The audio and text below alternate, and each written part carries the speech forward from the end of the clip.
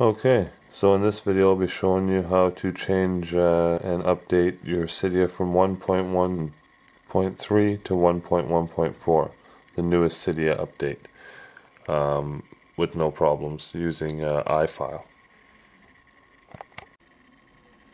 Okay, so this is the website that you're going to want to go to,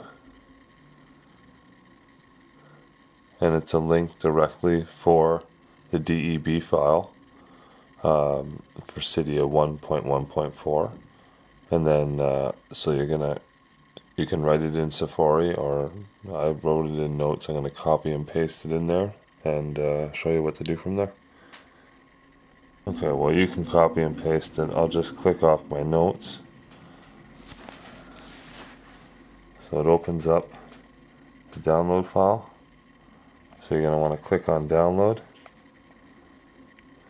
Download is starting. Then it goes to this screen here. Want to open up an iFile. Now I already have it installed, so all you're going to want to do is click installer, and then it installs it. And that's it. And you can erase these deb files after if you want to. Now, once it installs, it goes to a black screen, puts a bit of text in there, and then after that, you can just hit home, and then you can just do a full reboot from there. If you have Springboard settings, you can just go down to your power and do a reboot from there. Once you do your full reboot, you will have Cydia 1.1.4. I might show some footage of my iPod 3G being updated. I have it going from 1.3 to 1.4, but I videotaped it wrong, so it's kind of sideways, but you can get the idea from the video. I'll show it at the end if you have any interest in watching it.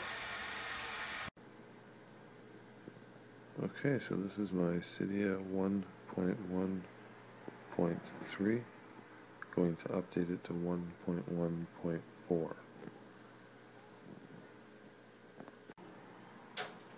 Well, once you download it in Safari, you're going to see this screen. Just click on open an iFile, and it will open iFile. Zip viewer, on archiver, installer.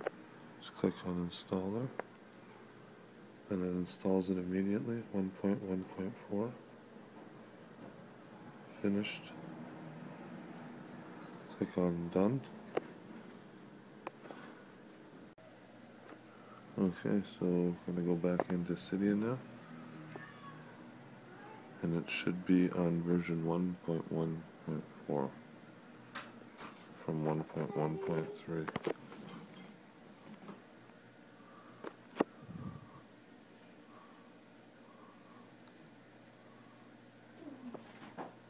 There it is. Cydia 1.1.4 now. Right up to date. And that's it.